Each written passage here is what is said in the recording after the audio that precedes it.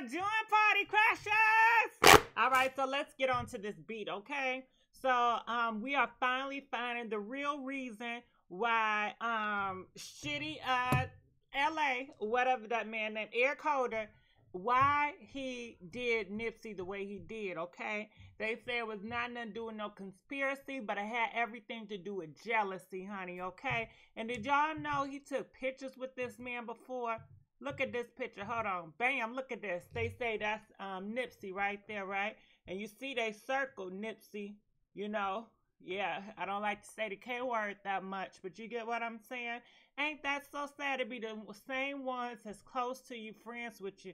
Anyway, they said before Eric did what he did, he shook hands with Nipsey, honey. So let's play and let's get to the bottom of this, okay? The reason why is over jealousy, okay? They say he was a rapper and he was jealous of Nipsey. He was doing positive things in the community, trying to save lives, and for one of the people that he was trying to save to come back and kill him, it was nothing but jealousy and envy. So it's a sad situation. The world is gonna miss Nipsey, not just this neighborhood, but all around the world. Everybody talking. I've known him since about 2003 when he was a youngster, since he was probably about 18, 19 years old. When I came home from prison, he was out here selling his CDs, so we sold CDs together. We had dreams of doing it big, and he did it big, and he left his niche on earth. We were in the business. We used to use the parking lot as our office before we even had an office in the building. So every day we would show up like we were at the office. So I've been there from day one.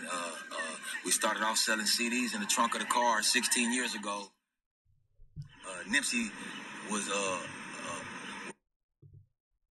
and we just purchased the building, just bought the whole building. So it's been 16 years in the making. Me and Nipsey was talking, and the dude that shot him, he came and shook our hands, said he was a rapper and all this old bullshit. Shook our hands. The dude went and got his burger. He left. When he left, I went and took my food in. As soon as I took my food inside the building, the dude came back around the building busting. So I might have left Nipsey's side maybe 3 seconds. I left him maybe approximately about 3 seconds that I had left Nipsey, and the dude came and shot him. We know who he is. It's no mystery. There's no mystery. We know who he is. Like I said, it's all hate and envy. That's all it was. It was jealousy, hate, and envy. Nipsey didn't deserve to die like that. What seems to be a less talented rapper,